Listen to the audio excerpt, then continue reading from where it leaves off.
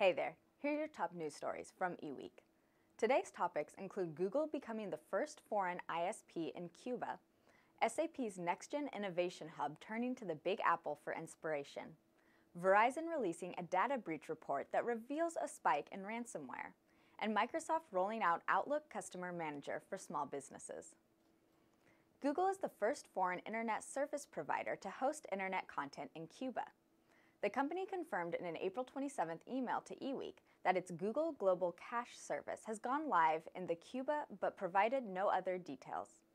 Cuba's government-owned telecommunications company, Atesca, will use the GGC service to cache YouTube videos and other high-bandwidth content so it can be delivered faster to local internet users.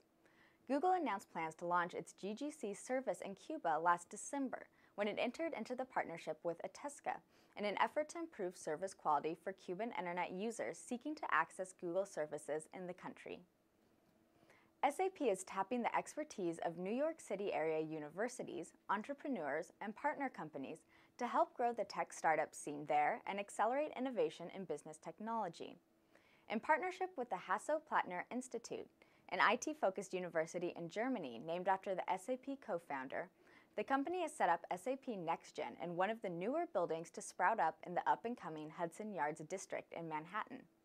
Located on the 48th floor of SAP's new offices with floor-to-ceiling windows that offer panoramic views of the Manhattan skyline and surrounding areas, SAP Gen has an open and modular floor plan that encourages experimentation and the sharing of ideas.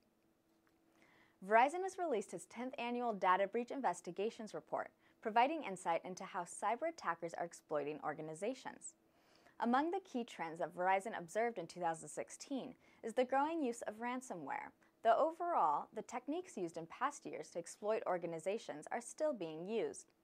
The 2017 DBIR report doesn't measure everything in quite the same way as past reports, and this year's report has increased detail around specific industry verticals.